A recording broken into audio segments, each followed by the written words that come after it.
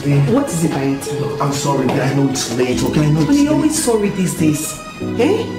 You're always sorry these days. You now prefer hanging out late with your friends rather than coming back home to be with your family. How do you mean? I mean that this your late night coming is becoming a habit that you need to stop. Look, V, I go out there to struggle for our survival, okay? Talk to me like a wife, please.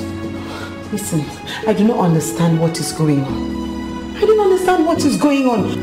Tell me, when has hard work ever been a problem for you? When have you ever complained about hard work? Why is it now an excuse? What is happening? You know you have not been of the best character recently. Tell me what is happening. Nothing. Your tone has not been too supportive lately too. It is because of this your game that I do not understand. It's driving me crazy. It is driving me crazy, George.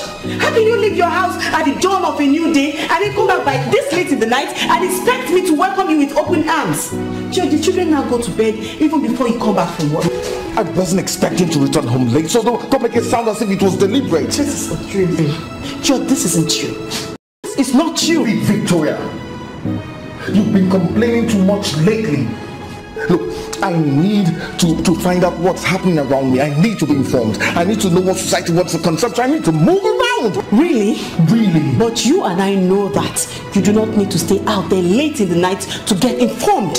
You can always browse through the internet. George, you don't need to stay out there. Enough. Let's put a stop to it right now. Don't talk to me like a baby.